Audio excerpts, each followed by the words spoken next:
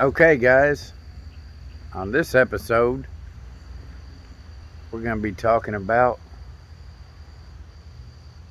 unidentified flying objects.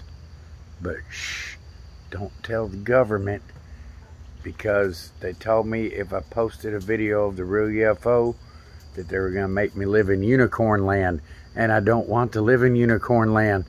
I want to live in the really real world. But hey, here's the new intro, and then we'll get on with the UFO sighting.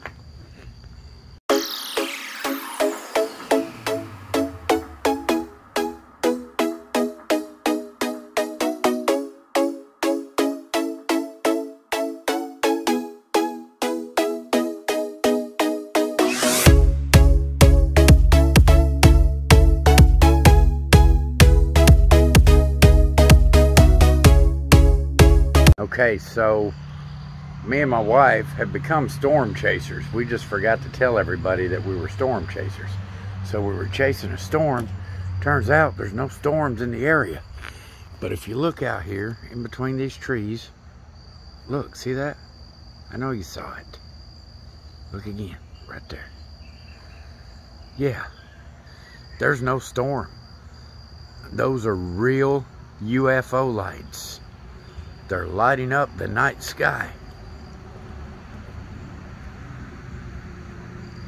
So keep watching. Yeah, there they are again.